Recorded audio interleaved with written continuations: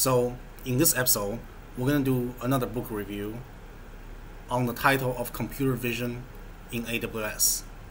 So we are in a digital world, and it's not like this is day one that we figure out computer vision. It's been out there in the industry for a while now, and it's essentially started by this type of deep learning framework called convolutional neural networks.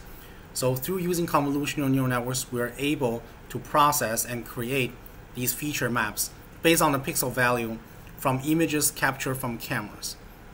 So that's great. That provides a starting point. But what this book is doing is actually to take a step further and create a whole slew, a whole portfolio of solutions that's AI driven at the tip of your finger point. Specifically, we're going to be talking about this particular type of service on AWS called AWS Rekognition. As a full disclaimer, I just want to say that I do use this type of technology in my professional career, but I want to make sure that the content of this video is based solely on my reading of the book alone. It certainly doesn't represent any project, any company, any legal entity outside of this book. So hopefully that provides you that unbiased feedback, and certainly I'm going to take my own bias outside of the equation. There are three authors for this title. They are Lauren Mullinex, Nate Bachmeier, and Jay Rao. So if you're watching this video, apologize up front if I'm butchering your name. But let's start with the author review. As the first thing I do in every book that I review, author is the most important thing that I look for. If the author has a great profile, that's something that shows great credibility to the book's title. And that's exactly the case happening here. So we'll start with Lauren. She's a senior AI ML solution architect at AWS.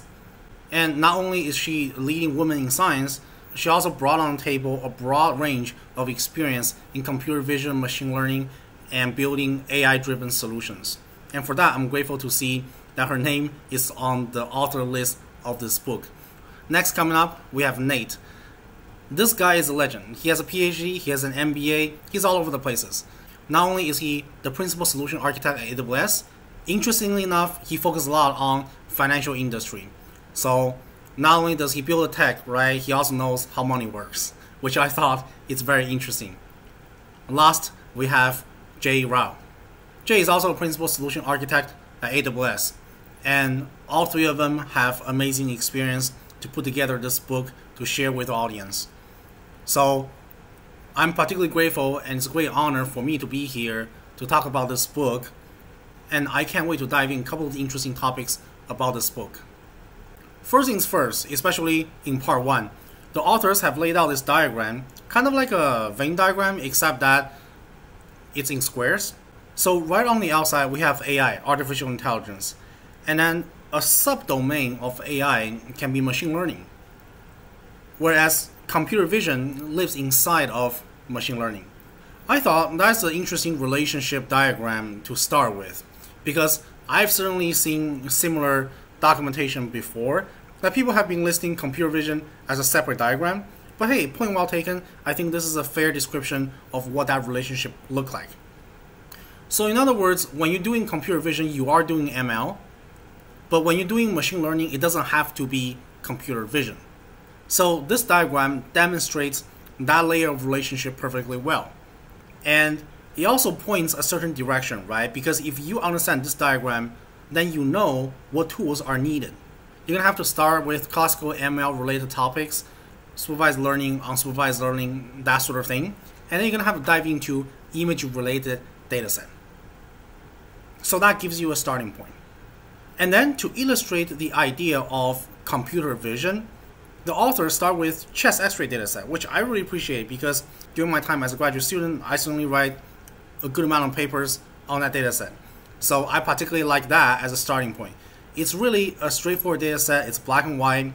The classification task of that dataset is well defined.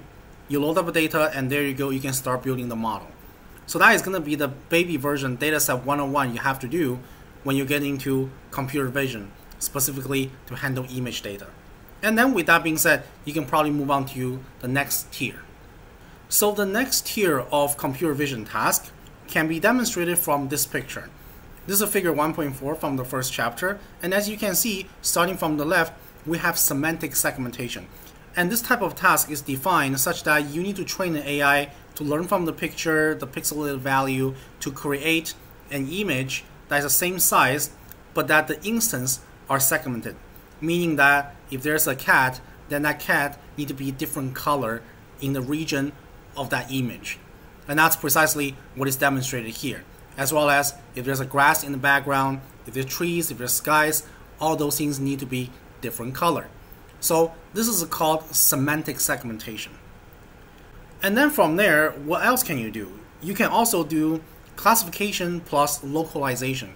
And that essentially can be done by YOLO algorithm. YOLO algorithm short for you only look once. So in that case, you have an object in the picture, in this case it's a cat, and there's a bounding box drawn over the region of the cat.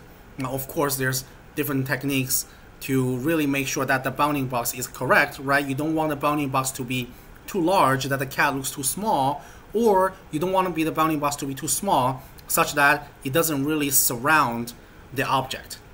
So that kind of technique is done by this loss function called the intersection over union, or also known as IOU. So this task in the middle is a single object. There's one cat, and let's draw one bounding box over this object. Where do you go from here? You do multiple objects. So in the case of multiple objects, what if there are two samples that is the same object? In this picture here, maybe you have two dogs. Then you better recognize that they are two dogs, and not only that, they're two separate dogs. They're not the same dogs. So I thought that was interesting, and this is called object detection, which YOLO algorithm of course does that as well. And let me add a small comment. I said earlier YOLO algorithm works on classification plus localization. That's the fancier version. You don't have to use YOLO algorithm. You can certainly work around pictures and figure out the way that the bounding box works better without that fancier version of the algorithm. And then last but not least, I believe this is probably a higher level of task, which is instance segmentation. So in other words, you want to know that this is the dog, but we're not drawing a bounding box. We are actually cropping out the region of where that dog is. And then on top of that, the computer knows that there's a second dog. There's a second sample of that object in the same picture frame. So one big thing I want to say after reading this book is really the impression of how do you sit on top of the services over AWS? How do you override the decisions? How do you really architect the solution at a global scale? Me personally, I tend to worry about those things more than what I do for implementation detail. So I thought in this video, it'd be interesting to show you guys what I mean by that. So specifically, figure 4.5 demonstrates exactly what that idea can look like. I've gone to the book. I thought this is the most interesting example that I want to talk about. The use case is to check the employee's identification at the company, let's say a hotel, right?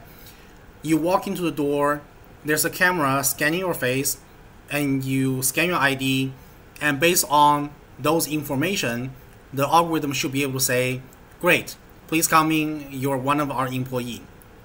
Or alternatively, you say, no, you're not one of our employees, you're not allowed to come in. So something like that could be an interesting use case for computer vision. And this is the architect on a global level for you to be able to handle that. And at its core, it's of course the service called Rekognition. So you have a user coming to the building. They want to enter. Now you want to identify whether they're an employee or not. At the very front end, we have AWS Amplify to design that user interface, right? Here is a window, and perhaps it's connected with a camera. Here is an app that you can scan your ID, that sort of thing. So after user has information provided in that front end, the user interface, then essentially make an API call, right? Here we have API gateway in the middle to try to invoke a Lambda function. And this dotted box, number 3, is essentially referring to that Lambda function. And that Lambda function is where all the magic happens, right? So let's talk about what's inside of this Lambda function. Inside of this Lambda function, there's this key component that's based on AWS Rekognition as well as TextRec. So Rekognition is providing you the visual-based task. If there's a face in front of a camera, let's draw a bounding box. And then let's crop out what that face area is, and then let's check the database to see which employee does that face belong to, or have the highest matching score. So that's the first piece. Second piece is Amazon Text Wrap. Amazon Text Wrap will be able to scan your ID, and then we'll be able to extract the information. Since we have that data, let's not throw that away, right? Let's save the data somewhere in a database. In this case, it's Amazon DynamoDB, and then we can perhaps reuse that data. So that is essentially the architect of the solution. And then once you have the decision made from facial, from your ID card, you can then produce an answer saying, hey, this is our employee. And that answer gets sent back to the AWS Amplify. The Amplify will show you on the screen saying, welcome. And then the door will open, you can come in. Or alternatively, it will say, no, you're not one of our employees. Please register with the front desk. Something like that. So I thought this is very interesting. In addition, I just want to say that I always appreciate the complimentary GitHub repo for every title that Packt has published, right? And the same goes with this title. Here is the GitHub repo for all of the code, notebooks, program that's being introduced in this book, and they're pretty much at the tip of your finger. You can download them and check it out yourself. Play around with the code when you're reading the book. I know that's how I learned it. I'm sure you guys will learn a lot by doing things that way. And then in the end, I just want to show you guys a little demo. I've gone online, registered an AWS account myself, and I want to see how easy to use AWS Rekognition. So as you can see, I haven't used it that much, right? Because the charge for me is only $1. But just as a reminder, it does charge you money. So be aware of the services that you use. Make sure to shut it down after you use it. So here's how simple it is. You just need to go to search box on top left corner, and then you can type in Rekognition. And make sure it's a K, not this letter C. And you click on that, it will bring you to this console. And this is where you can use pre-trained model or custom labels, do whatever you want. So I just went ahead, I say demos, right? I can say label detector. And then there you go. Here we have a picture, and there's a person on a skateboard, and you can see that if I put my cursor on the skateboard, it does say a skateboard, right? Or alternatively, if there's a person, that's where the person is. And now I can even upload any pictures that I want. So I'm gonna go online and download a picture. So there you go. I just downloaded this picture. Here it says a car, and that's indeed where the bounding box is. It pretty much crops where the car is. And in the middle, we actually have chair. And then that actually says a person. Now, this is when things get really interesting. I can see a person here. If I really squint at the screen a little bit, you can see like the top of his head, and then maybe he's wearing sunglasses. Even that small of a detail is sufficient enough for AI to say that's a person. And then there's something down here that actually says wheel. Obviously that's a mistake, right? Because wheel is not there, that's not a wheel, that's a tire. But since they're both circular shape, you can kind of say that this mistake is a fair game.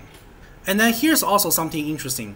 If you go down the list, there's this thing called text in image. In other words, it's detecting the letters, the English words inside of an image frame. And then last but not least, this is Jeff Bezos, right? So that essentially provides the backbone of that hotel employee identification project that earlier we talked about in this video. And if that doesn't excite you, which it should, there's also the custom label, the custom training, which you can click in and get started, and you can train your own job. So you're gonna have to set up an S3 bucket and upload data and draw the bounding boxes as a training label, and you will be able to train your customized image recognition model. And last, I just want to say that be mindful of your training data, be mindful of data privacy, data security, work with the compliance team, work with legal team, really make sure the project you're doing is solid, is verified, and that it's fair. Thank you for watching. If you like the channel, give a like and hit that subscribe button, and I'll see you guys in the next video.